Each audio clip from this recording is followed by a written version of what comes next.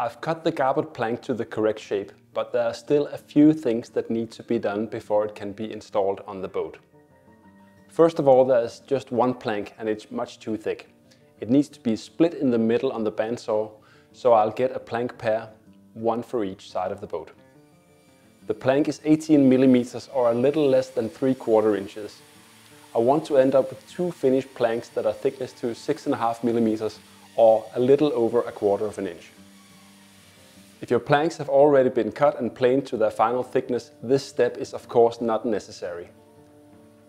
Instead, to get a perfectly identical pair of planks, you can tack two boards together with a couple of nails, screws, and then cut them out and plane them as if they were one plank.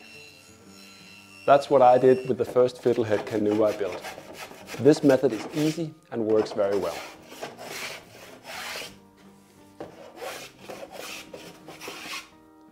Okay, so now the plank pair has been cut and thickness planed. The garboard plank is by far the trickiest one to install because there's so much twist in it. The plank orientation changes from being not all that far from horizontal at the midframe to being vertical at the stems. When the plank is twisted into place, the bond between the wood fibers is stressed, which can cause the wood to split, at least if the necessary precautions aren't taken. When I built my first Fiddlehead canoe, I didn't take the necessary precautions, which made the installation of the garboard plank quite a stressful experience. In his booklet, Harry Bryan writes that if you're using northern white cedar, the planks will probably not need softening in order to take the twist at their ends. For any other species, you should wrap the plank in a large towel, saturate this with boiling water, then wrap the toweling with plastic sheeting to prevent cooling by evaporation. I had done a dry fit of my garboard plank with a couple of clamps, so I thought I could just hang it without softening it first, but that didn't go well. As I started to attach the screws at the bow, the plank began to split. I managed to glue the split with a whole bunch of clamps, both on the plank edges and on the top of the split. And everything, fortunately, turned out just fine, but it was quite stressful, and I promised myself that for the next boat I would make sure to pre-bend the garboard plank before hanging it on the boat.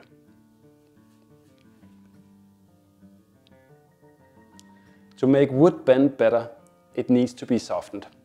This can be done in many different ways. Usually boiling water or steam is involved, but what's essential is really just that the wood is heated up. Heat causes a substance in the wood called lignin to soften. Lignin can be seen as the glue that bonds the fibers in the wood together. If the lignin is softened, the wood fibers can move freely next to one another until the lignin cools down and hardens again. So hot wood can be bent much more than cold wood. But if wood is hot when it's bent, it also, to some extent, stays in the same shape after it cools down. Usually steam bending is done in a steam box. In this case, it's a plywood box with some dowels through. The dowels suspend the plank to ensure good circulation of the steam around it. The box has a hole at the bottom where the steam goes in. One end is closed, the other end has a hinged door. I'm using an electric wallpaper steamer to generate the steam, but an old kettle with a rubber hose attached to the spout works fine too. The steam box is not airtight. In fact, I want some steam to be able to get out. This will create circulation around the wood, which will help it heat up evenly. So I've drilled a few holes along the top of the box to allow the steam to escape. But I don't want the steam to be escaping too easily from one spot, so I've stuffed some rags around the plank at the hatch end to tighten it just a bit. The rule of thumb for steam bending is that you need to steam your wood 1 hour per inch to get it nice and limber. So going by this rule, a 1/4 inch plank should be steamed around 15 minutes. But for thin pieces of wood, less is okay, so I'm steaming my planks for around 10 minutes. As you can see, one end of this plank has already been bent, and now I'm steaming the other end.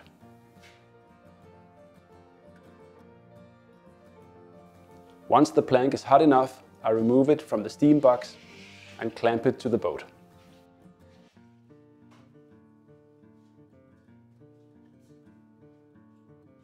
The plank cools very quickly, so I'm working as fast as I can.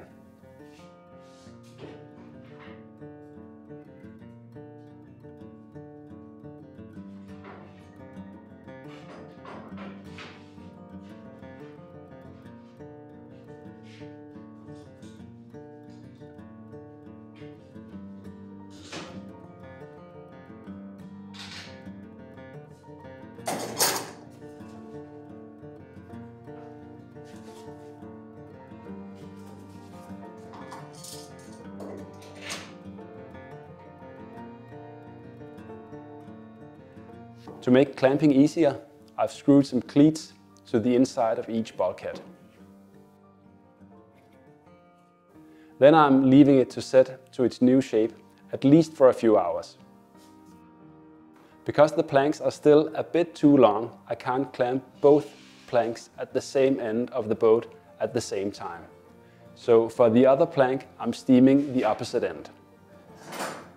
The process is exactly the same. I'm working as fast as I can to get the plank bent into shape, and then I give it plenty of time to set to its new shape.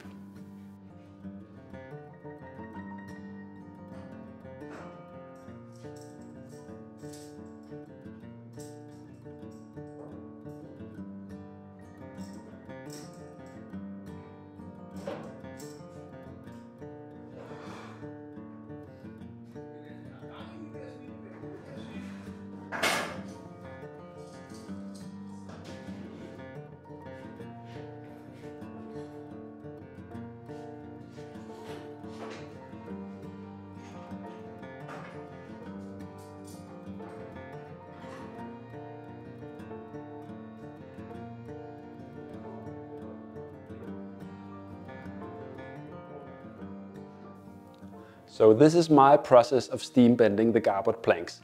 But if you don't have access to a steam box, I would encourage you to try out Harry Bryan's towel steam bending suggestion. I must admit that I haven't tried this method myself, but here's how I would suggest you do it. First, wrap your plank in a big towel and put some plastic sheeting underneath it. Then pour a big kettle of boiling water over the towel and quickly wrap it in the plastic sheeting. Wear gloves to avoid scalding. Install it on the boat right away with a clamp at the midframe. Slowly and gradually twist the plank ends into place at the stems and fasten them with a clamp. Add a few more clamps at the bulkheads and then leave the plank to cool down with towels and everything, at least for a few hours.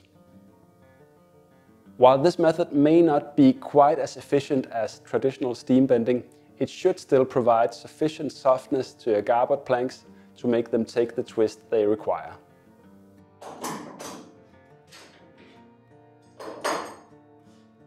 Now all my 4 garboard planks have been steam bent and cooled down, and I'm figuring out their precise alignment. To do this, I'm matching the pencil marks at the plank ends with the end of the stem. Once that's done, I'm making a mark at the plank edge right at the midframe. This will be my reference line when I'm installing the plank on the boat. Then I'm marking the lap line on the plank. This is the line that marks the overlap between the garboard and the middle plank.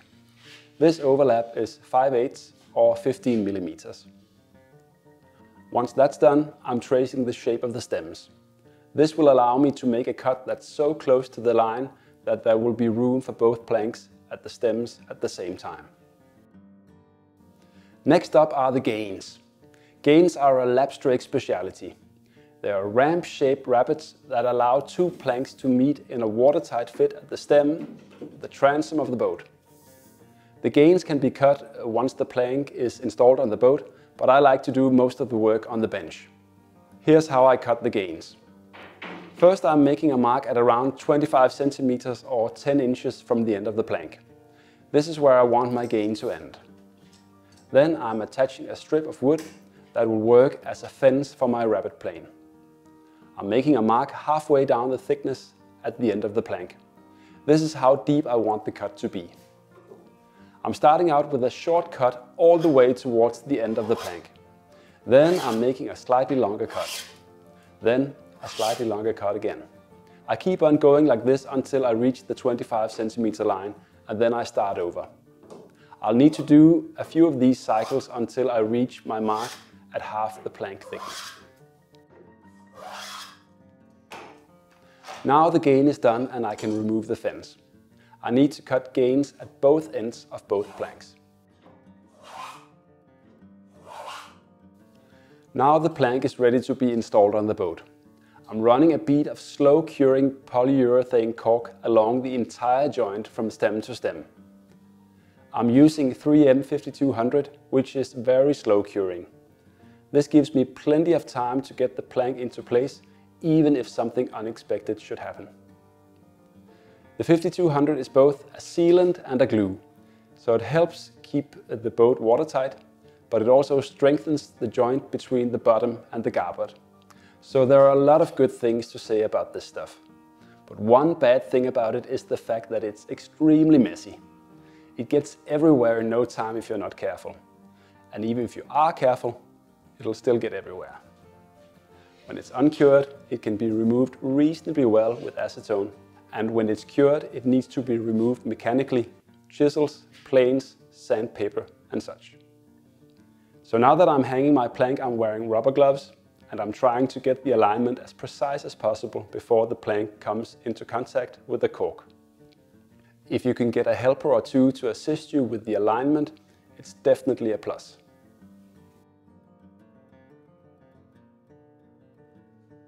So now the plank is aligned at the mid-frame mark, and I'm using a clamp to hold it in place.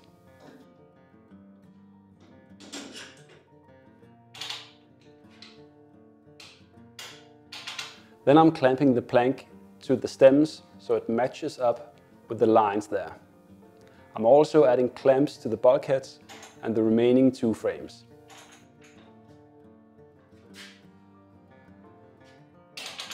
Now I want to fasten the plank to the stems. I will be using 3/4 inch or 20 mm screws for this. But first I need to mark the locations of these screws. I want the screws to go into the stem right at the edge of the stem bevel. This will give the best strength because the screws will be backed away from the end of the plank as much as possible. It can be a bit tricky to get the location of these screws precise. I'm eyeballing the location of the screw that's closest to the gain, and then I'm using my double square to draw a line for the remaining screws. This is perhaps not the most accurate method. Measuring the placement of each screw with a ruler would probably be better, but it would also involve getting quite a bit of caulk on your measuring tools.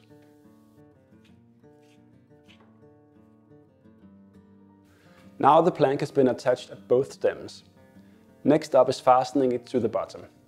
The plank is not perfectly tight against the bottom between the frames and the bulkheads yet, and it's not possible to use clamps there. So to get it pulled tight, I'm using some thin steel screws. These screws are temporary and will be removed once the caulk has cured. I'm drilling pilot holes through the waist part of the garboard plank and into the bottom. Then I'm driving in the screws just enough to pull the joint tight. I'm being careful not to over tighten the screws because that might cause the joint to open up on the inside of the boat. Now I've driven in a few temporary screws and I'm checking if the plank is tight against the bottom all the way. If it moves when I push it, I'll just add another screw. If you're unsure of the tightness of the fit, don't be afraid to use a few extra screws. The screws may poke through the bottom panel, but don't worry, it'll be easy to repair these holes later. Next up is adding the permanent fastenings to the garboard and bottom joint. To figure out where to place these fastenings, I'm using the jump stick. The jump stick will show me where the bottom of the boat will be once the garboard edge is planed flush with the bottom. My bottom panel is around 13 mm thick and I want my fastenings to be in the middle of that. So I'm measuring halfway down from my jump stick line, around 6 mm, to get the location of my fastenings. There are already 2 screws at the bottom to stem joint, so I'm placing my first screw so that I'll avoid those. The next screws are placed around 2 inches or a little over 5 centimeters apart. As you can perhaps see, I've already drawn some vertical arcs that mark the fastening locations. I did that while the plank was on the bench. However, it's not a good idea, because this will not take into account that you will want to drive fastenings into your frames and bulkheads. So don't do this. Later in this video I'll show you a better way which will help you get the spacing right. From the stem to the watertight bulkhead, the plank is fastened to the bottom with screws. This is possible because the plank is almost at 90 degrees to the bottom. Between the two watertight bulkheads the angle gets steeper, so screws won't work very well. Clench nails or copper nails will be used instead. To make sure I get my screw straight into the middle of the bottom panel, I'm holding my drill almost horizontal. Then I'm driving my screws. These are 3 by 20 mm bronze screws. If you're in the imperial world, a 3/4 inch long number 6 screw would be a good choice. Then I'm marking the location for the rest of the fastenings. I'll be using copper rivets, but clench nails will work well too. I'm using an awl to make the marks. In this larch, the light-colored early wood is a lot softer than the brown late wood. So a precise dimple made by a sharp awl will help my drill bit go straight in instead of drifting off into the soft early wood. Again, I'm making my awl marks around 6 mm from the jump stick line. Then I'm drilling my holes. I'm using a 2 mm drill bit, which is the same size as the copper nails I'll use for the rivets. I want my holes to be perpendicular to the plank surface. To help me get the angle right, I'm using a small block of wood that's cut at 90 degrees at the end. Here you can see the drill bit coming through on the inside of the boat. It's best if the holes are not too close to the edge of the bottom panel, because this will increase the risk of the wood splitting. Then I'm driving the nails for my rivets.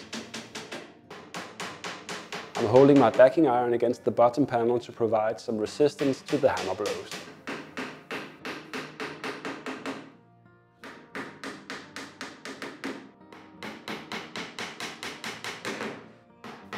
With all the nails in, I'm driving a screw into the frames and the bulkheads. I'll show you a few more details about this when I add the plank on the other side of the boat.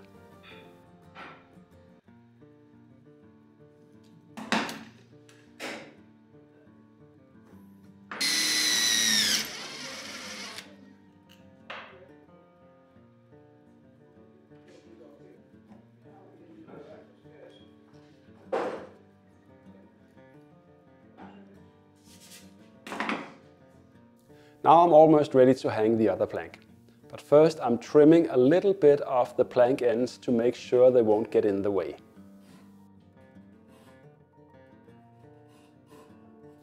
Then I'm adding the cork and aligning the plank at the mid-frame mark.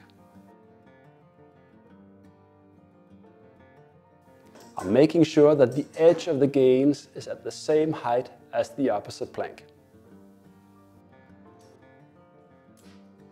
Then I'm adding the screws at the plank ends. To avoid the risk of the screws hitting the ones from the other side, I'm drilling the holes slightly offset.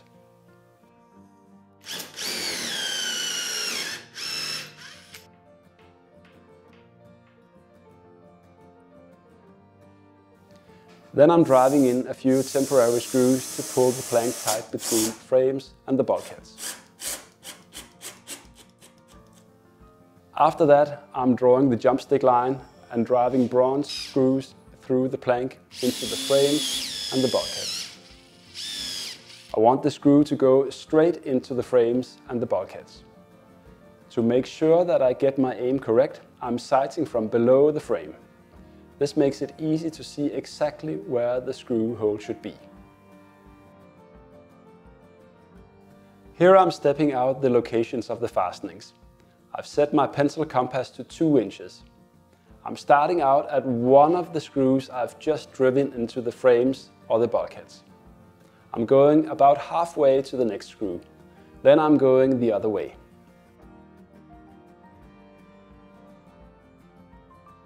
If the marks don't match up when they meet, I'm erasing a few marks and making a slight correction. The spacing here will not be exactly the same, but the difference will be so small that it won't be visible to the naked eye.